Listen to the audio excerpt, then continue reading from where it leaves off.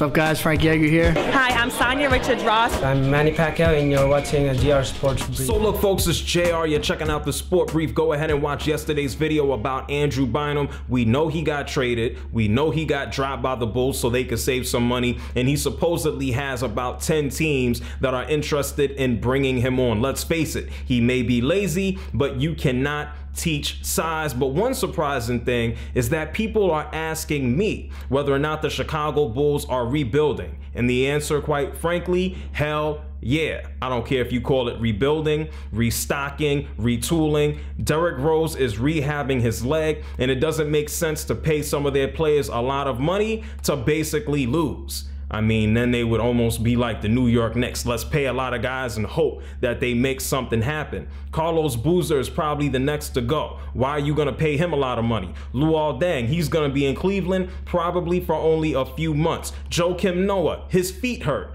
I mean, he actually may stay the entire boat ride. But then you have young guys like Jimmy Butler, Tony Snell, who reminds me of Darius Miles every time he runs up and down that court. Those are probably going to be the only young guys still around when Derrick Rose comes back, give or take some of the draft picks they have coming up over the next few years. And the other big thing is whether or not they have enough money to actually bring someone in as a free agent.